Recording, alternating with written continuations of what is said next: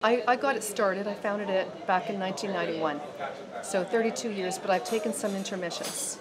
I've taken some time out, and then I've come back. Right. So I've mostly been around. We couldn't let her go. Yeah. Has a lot changed in those intermissions? Absolutely. Well, Regent Park has completely changed.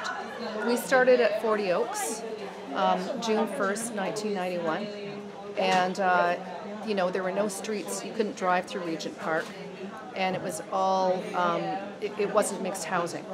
So there was no arts, there were no arts programs at all in this community.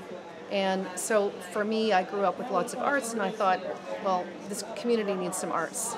So I found some like-minded people and joined with residents and other volunteers and homeless people, and we just found a basement at 40 Oaks and made a pitch and got it started. And then later we moved to St. Cyril, and then now we're here. Many people had shame around living here. It was violent. A lot of people would not walk through this community.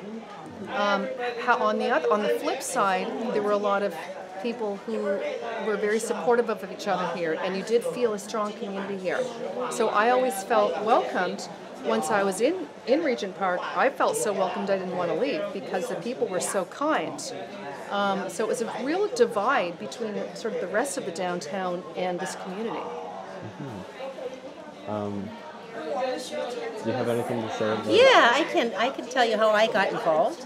I was asked to donate by a friend who was a former board member, and at that time I was looking to give back to the community, and I'm a fine artist. I draw and I paint. So I said, rather than just giving money, why don't I give my time? So I started volunteering 12 years ago, and I haven't left. So I have gone through, I've been actually co-chair of the board for 12 years and seen it go through ups and downs, and I became lead program coordinator for the adults and seniors. An art teacher. An art teacher. Yes, an art teacher right up to COVID. And right up to COVID, we had to close the studio because everywhere closed up.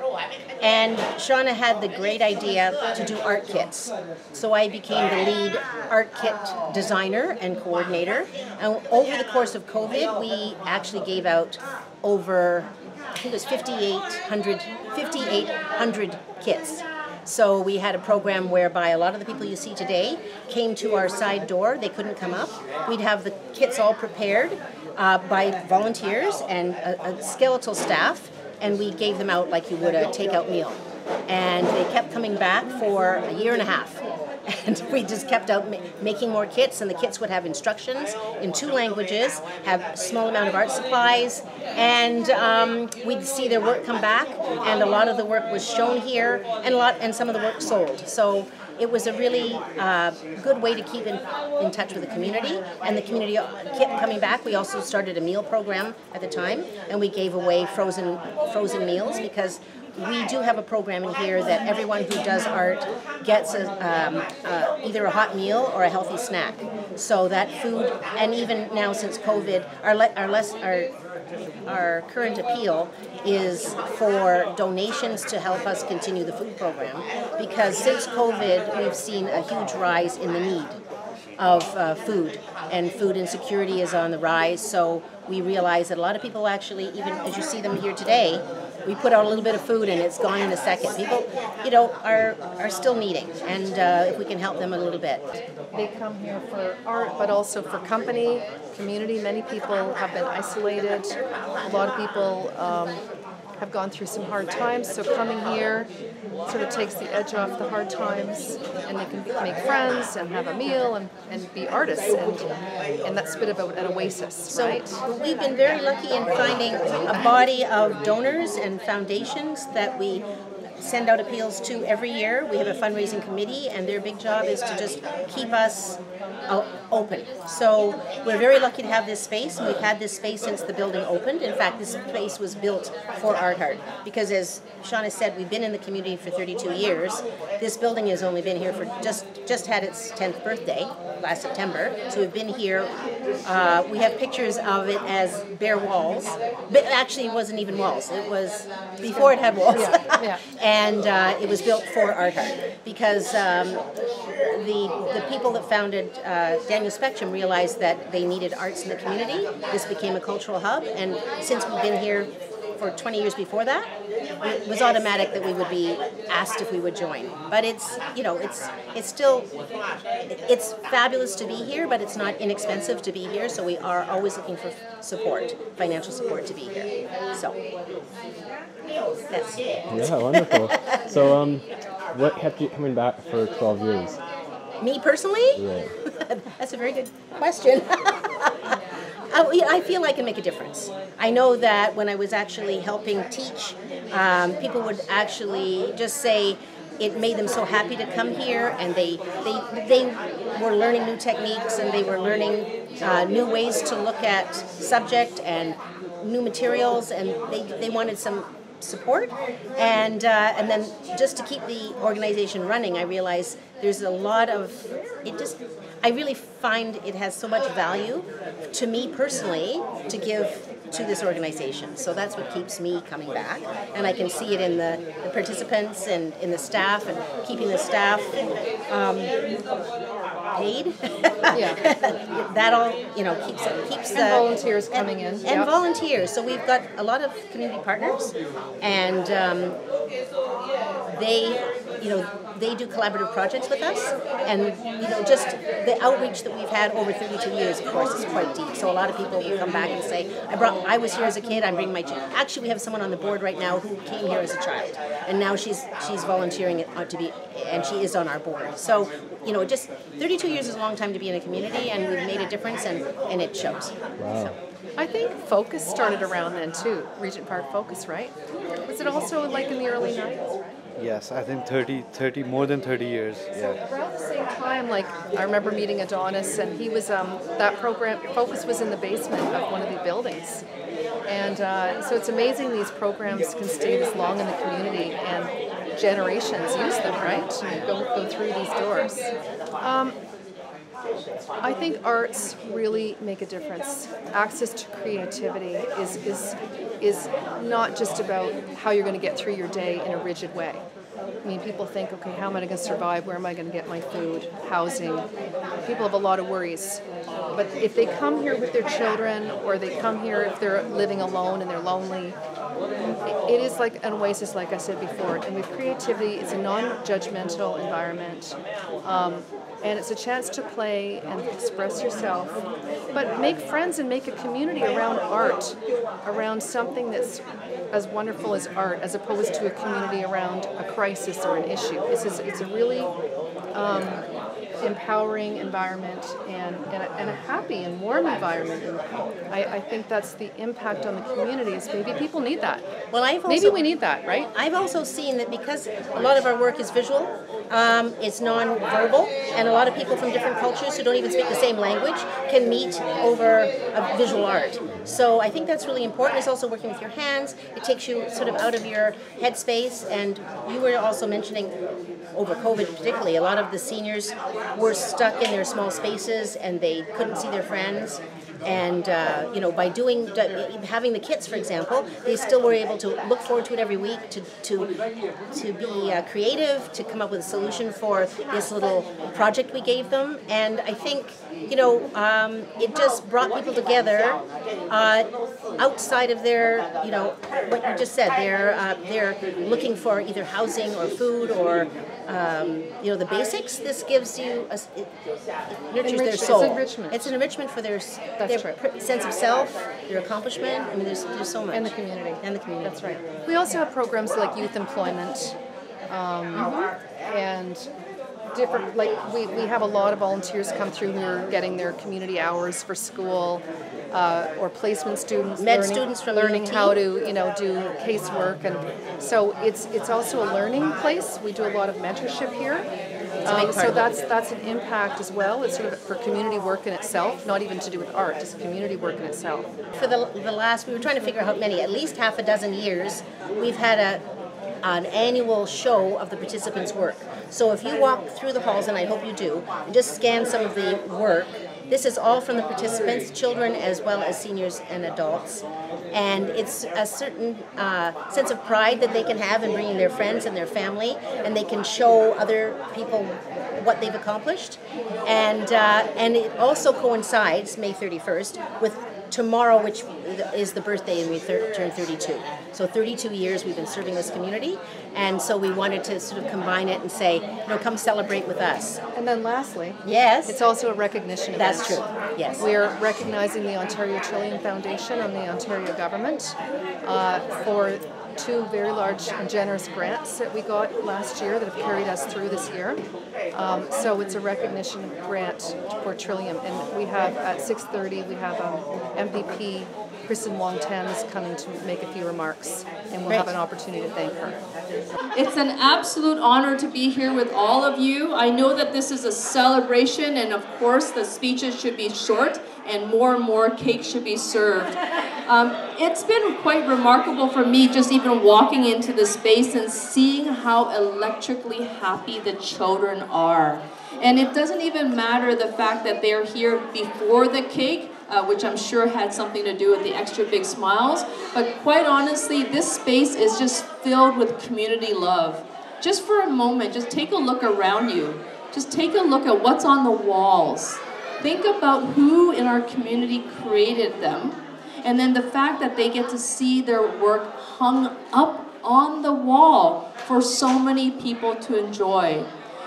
Not every day does an organization celebrate 32 extraordinary community years of service, and it is so important for each and every single one of us to continue to champion ArtHeart because these organizations don't always stay without our community support, whether it's the support of funders who may be in the room or sponsors, or just you as community members who give what you do. And I know sometimes it doesn't take a lot. The community can stretch a dime into a dollar, and I've seen that time and time again. In my time at City Hall and now at Queen's Park, I do recognize that when government steps up to help, communities can flourish. And so the more that we do, the more that you are able to do. It's absolutely right. Yeah. Thank you for saying that, thank you. I used to be and my friend Rick Wong can attest because he's been to my former art gallery, but there was a time when I had a contemporary art gallery. And to think about the children of Regent and the youth and the adults and the seniors coming together to actually create visual arts that give our storytelling visual expression, ability to allow that work to sit for others to interpret, to actually convey a story is really powerful. And Regent has been full of those stories. And so when I see the work actually be produced and I see a room full of exciting art materials, art supplies are very exciting. If anybody has that little geek in you, you know that when you walk into a place full of the paint and the adhesives and the canvas and the paper and the charcoal, you can probably get very excited. And I've seen now what happens when you provide the materials and the space, and I would say some direction, some simple guidance, and then you just say to the young people, to the youth, to the adults, go ahead, tell your story, make it. That's the best gift you can give any child. It's truly the best gift you can give anybody who has something to say.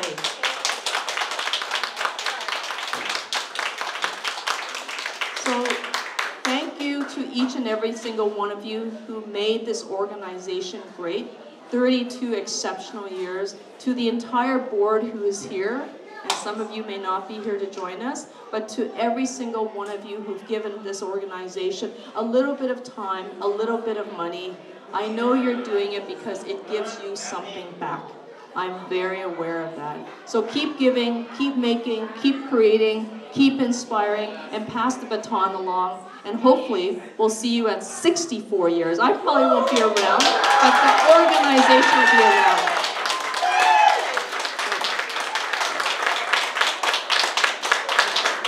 Now, because I think there's going to be some big drumming soon, and if anybody's actually heard taiko drums, you will know that your heart is going to jump out of your chest. Now, that's in a big open space. I can imagine that when those taiko drums are going, and those drummers are actually just doing their thing, especially with these low ceilings, we're all going to be vibrating, not just the floors and the ceiling. So before all that happens, what I want to do is just say thank you by providing this special congratulatory scroll on behalf of myself and my entire team from Toronto Centre, and just to extend the heartfelt congratulations to ArtHeart, and to say thank you to Seanna in particular. The founder of ArtHeart, 32 years later, she's still here. She's still giving, quite honestly. Thank you, Seanna.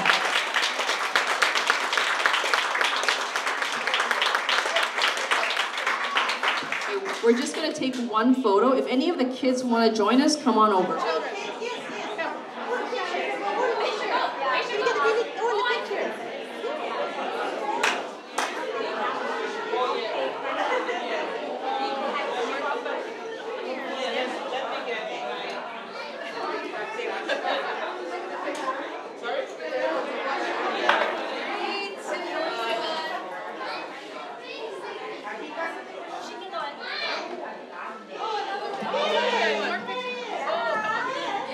I love that shirt. My son needs that shirt.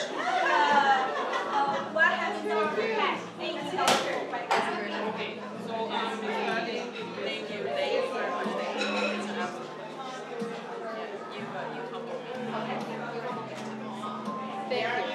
Okay. Thank you so much.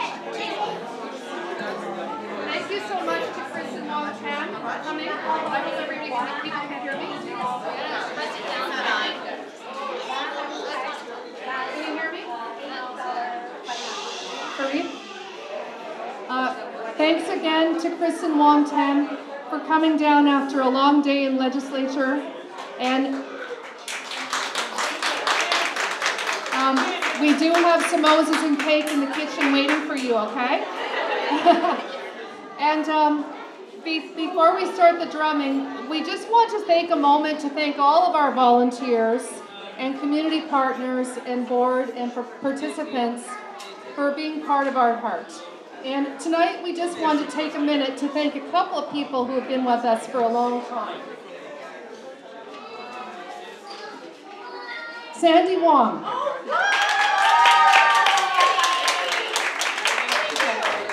Sandy, here's a plaque for you. What would this place be without you?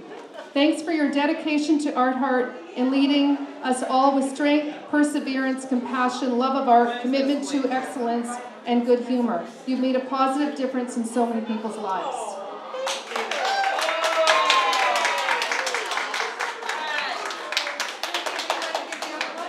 Would you like to give, we have one more to give out? Thank you.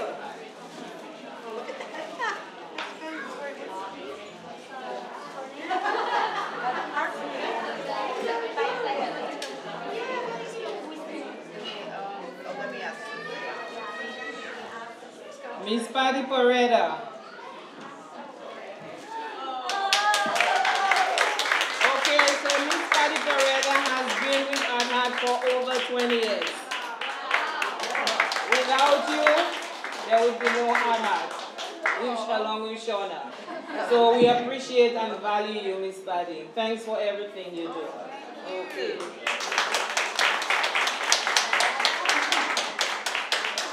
People know Patty is our fundraiser, and she brings a lot of funds into ArtHeart. We appreciate her for that.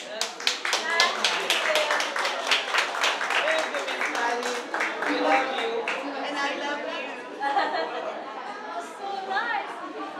you. Okay, to our participants, once again, I'd like to say that without you, our doors would be closed. If it wasn't for you, this wouldn't be possible today. So we want to say we thank you from the bottom of our hearts. Keep doing what you're doing. Your commitment, passion, everything is highly appreciated. I forgot to acknowledge Rosita. Rosita is a very good volunteer and participant. Wendy, Beata, we thank you.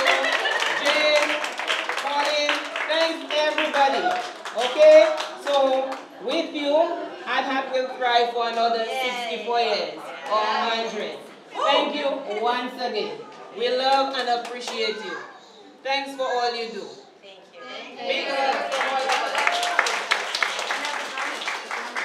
Okay, so now we are going to have a little bit of entertainment by our Taiko Dojo, or from our Taiko Dojo, led by Brenda. Okay, say hello to Brenda, everybody, and her crew. Okay, Brenda.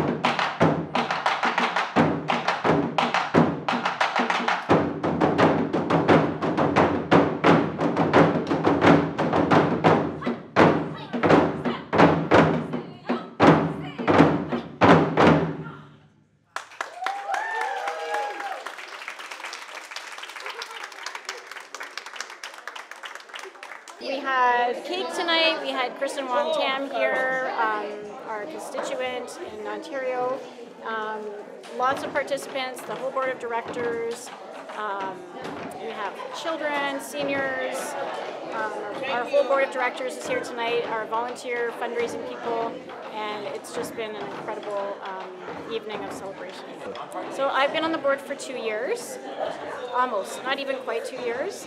I'm trying to remember, I think I found out about ArtHeart through Art Connects TO, which was an Instagram page that was established during the pandemic by one of our volunteers to share artwork of local artists in the Toronto region, and I think she's posted on the Instagram page that they were looking for board members, and it's seemed like a great fit for me because I wanted to get back working in the community again, volunteering, and I am an artist as well, so I have that interest. So I contacted them and had my meeting, and I've been with them ever since. And it's a wonderful group of people. They are authentic, generous, just so welcoming and supportive, and I love the people that are on the board and the people that I get to work with. And sometimes they come down and volunteer at the studio as well. So it's been incredible. My name is Jennifer Say, and I'm on the board of directors at ArtHeart.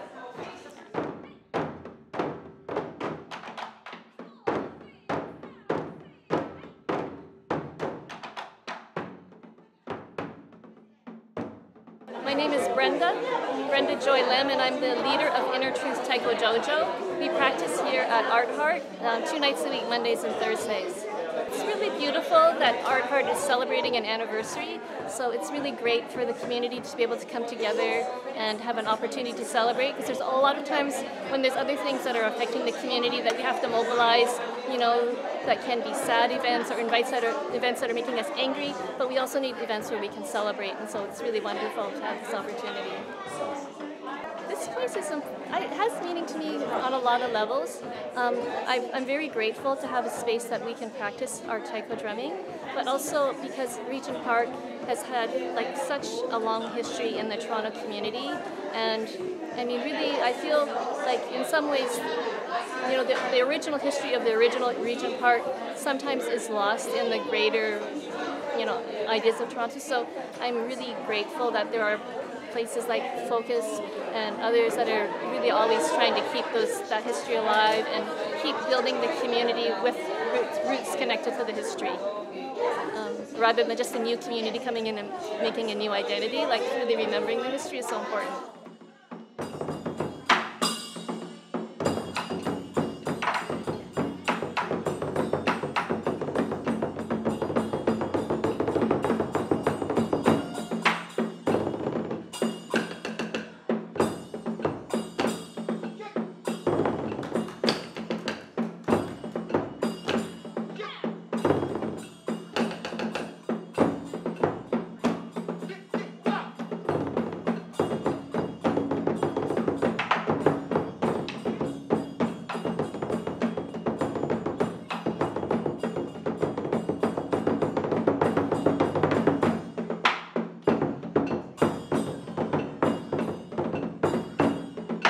My name is Victoria Brown, but here everyone calls me Vicky, but Cynthia, one of the coordinators, she refused to call me Vicky, which is nice. She calls me Victoria all the time.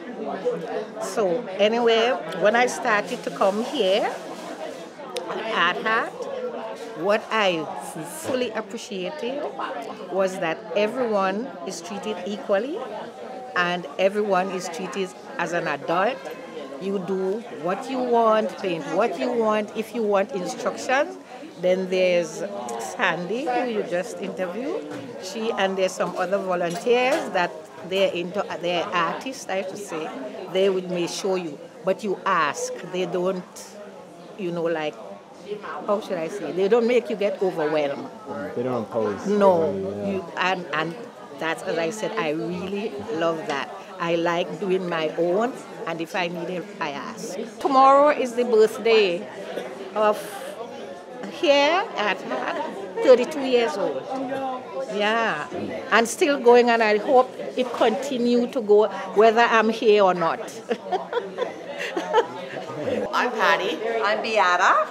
I started volunteering on Thursday, and I work with a particular artist. His name is Gregory, and so I help him paint. He has some physical disabilities or different abilities, and we collaborate, the two of us, and we paint. And actually, I just bought one of his paintings. I'm very thrilled. You did?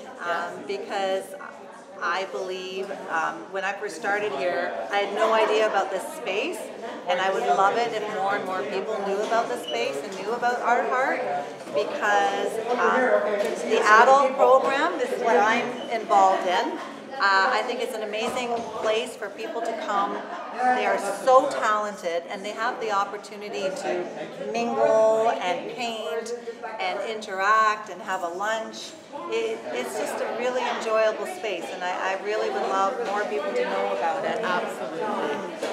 I've been fundraising for ArtHeart for the last 21 years, along with the founder, Seanna Connell. So her and I work together really hard to raise the necessary funds to keep it going. Yeah. And what keeps you coming? And what keeps me here? I have just seen so much transition over the years, so many changes in the community, in ArtHeart itself. One of the things I really love about ArtHeart is that most organizations will support either kids or youth or seniors, but ArtHeart is a unique organization that supports people that are from preschool all the way up to seniors, people with different abilities, from different cultural backgrounds. They have a partnership with the Native Cultural Center as well, which is really great. It works hard to establish partnerships with the Indigenous community. So I just love the diversity of its work, and they learn all kinds of different art forms. And it's not just about the art, it's about people being able to be creative together, make friendships, reduce isolation, and kids to meet one another. And I love their youth employment program. So they hire kids and employ kids from Regent Park, which is really cool as well. My name is Julia. I come from China. Yeah. Where in China? Yeah, Beijing, capital. Okay. And how long have you worked here for? For artwork? Yeah. Almost 7 years. Yeah. Some friends tell me, they have art center. So I learned from new. Before I didn't the painting. This after I learn more and I can painting. Yeah. And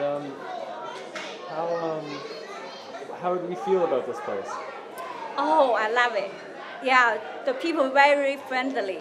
Yeah, and teach us more interesting things. And we have more contact the person. They're like a bridge. Everybody is communication is here. Yeah, very, very nice. I appreciate here them over the place. Yeah. My name is Nathan. Why do you come to ArtHeart? It gets me away from a lot of the world, that I can be in my own world and just create and do crazy stuff. What did you create in ArtHeart? Well, the shirt is one of them. I just like a lot of color. Don't forget to like, comment, share, and subscribe to our YouTube channel. And please follow our social media platforms. And for more information, please visit our website.